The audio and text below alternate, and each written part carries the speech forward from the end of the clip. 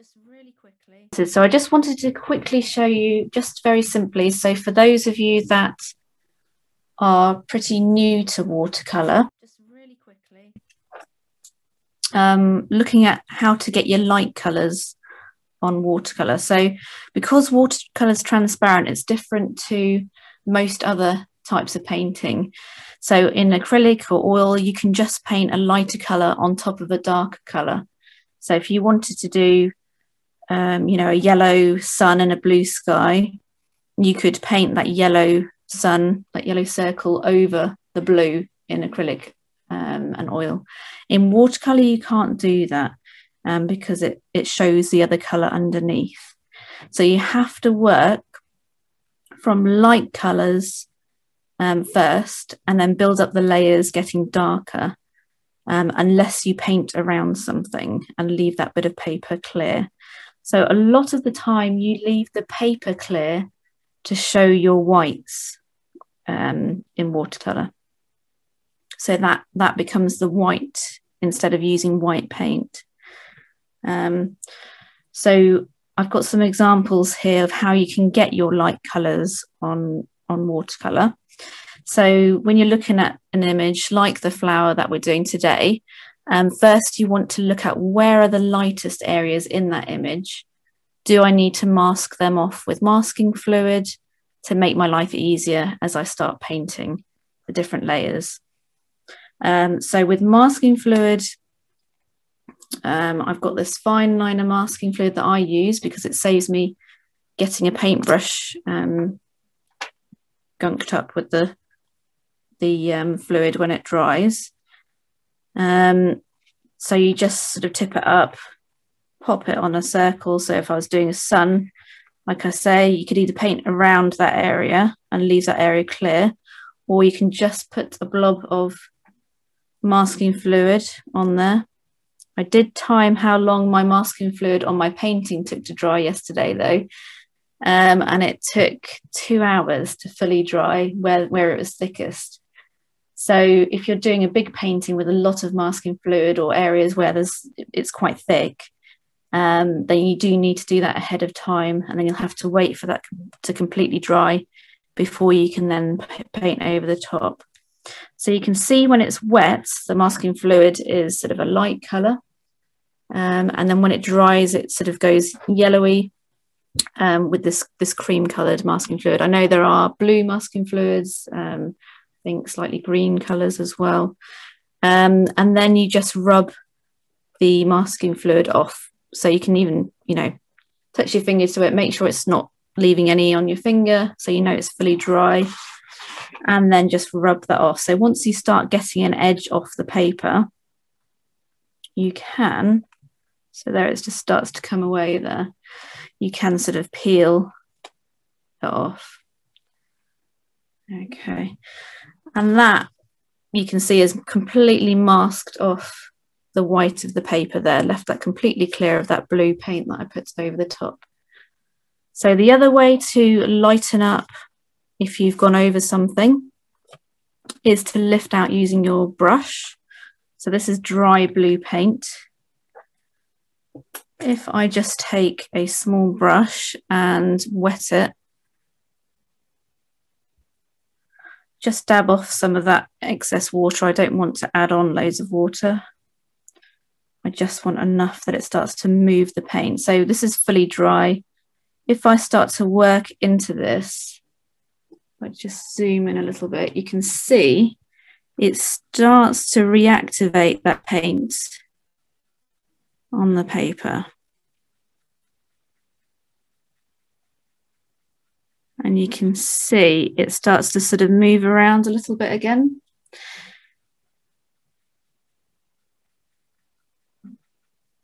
Rinse your brush out. Just dry it a little bit. Just try to soak off some of this excess here. And get your paper towel. Now that it's sort of moving around in the water there, you can then just dab, just press down with your paper towel, and that will soak up any paint that's now lifted off there. So if you do make a mistake, you know, and you want to neaten an edge, you might have seen in the video from last week, you know, you can just go with your paintbrush just on an edge or something and try to lift out some of that paint. Just work that brush into that area. Rinse it out, do that again. And then just use your paper towel just to soak up that there.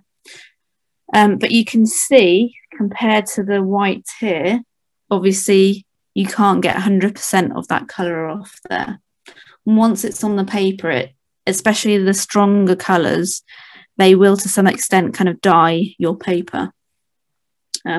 So if you had, you know, something that you wanted to lighten up a little bit, you can bring it back to some extent, or some edges, you know, make them less obvious, neaten them up a little bit.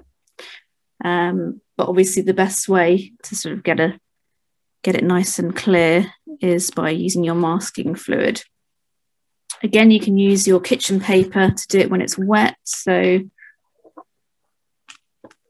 if I popped some blue paint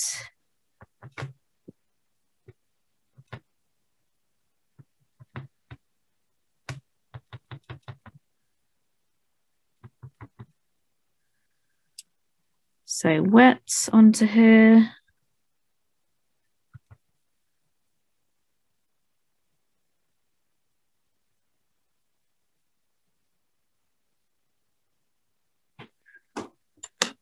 You can get your paper towel and you can just take out some of the paint there. So again, if I just press that to an area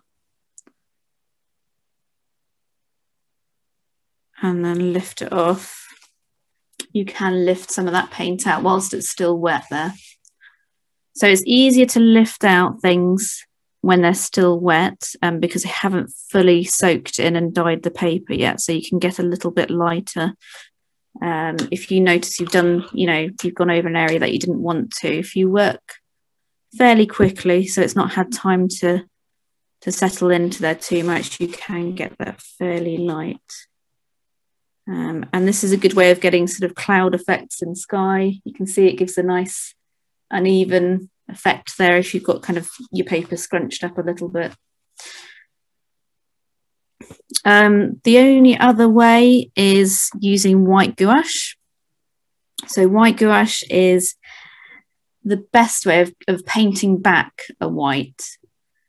So I would say use this sparingly, because you don't want to lose the transparency and that quality of watercolors that you get. A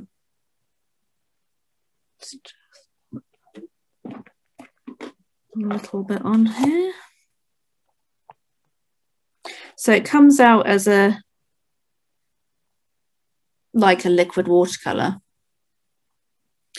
So gouache is basically an opaque watercolor. And it works well with watercolor because it sort of handles similarly, but it's opaque, so it's not transparent like watercolor. But it sits nice and flat on the paper, whereas acrylic or oil, you get some texture with that, and also you get a little bit of shine normally as well, so that would stand out if you use that over your watercolor. So, you know, in a tube liquid like that, you can just take a damp brush and use it pretty much neat. And again, if you just need to neaten up some edges, you know, you've gone over your border or something, you can just, as I say, I would use it quite sparingly. But if I wanted to do a circle,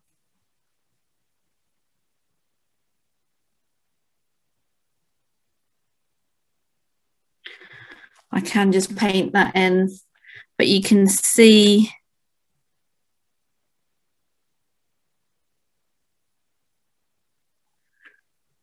if I zoom out a little bit,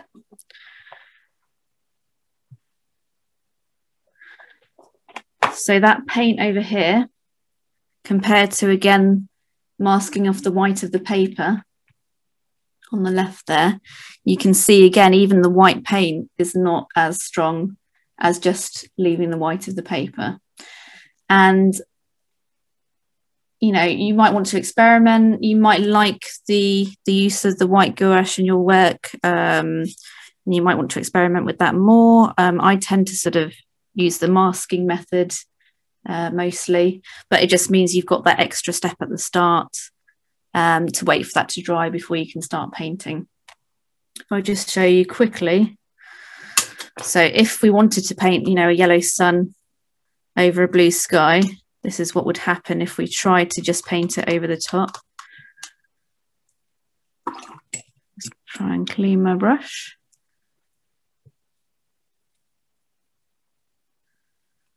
So probably a lot of this all of you know already, but just in case you didn't know. So a bit of yellow, so yellow paint looks like that over your white paper. On this though, you can see it just shows that blue underneath there. So the only way to do it is to then mask it off or lift out and then paint your yellow in there first. Okay, so here's a line that I did last night, so it's dried already. Again, I'm just going to take a brush that's clean and it's damp, but it's not, you know, dripping with water. So if I just work that into an edge, the same as we kind of did with the lifting out, you can, once it's dry, so that's fully dry, just start to loosen an edge here. So this is how we can sort of soften edges if we want to just get that gradual gradient there.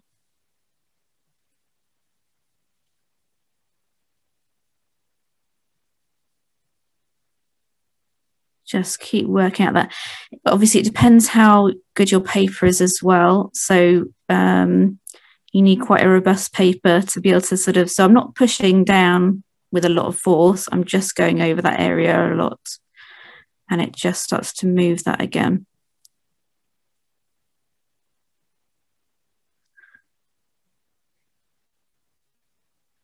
Okay, and you can soften an edge there. Just clean my brush out and just take that to that bottom edge and just take that down. So you've got a soft transition. So if you've got a hard edge, so you see that top line there is very sharp against the paper, you know, and you think, oh, actually that needs to be soft, you can go in and soften that a little bit after it's dried. We're going to be doing a lot of work. So if I do a wet line, so that was dried, if I just pop on a wet bit of paint,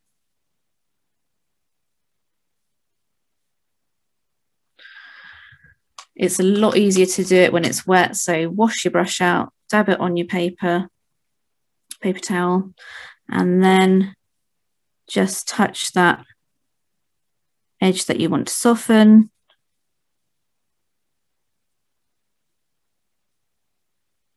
So when it's still wet, you should be able to move that a lot more. So see how that's just reactivated again.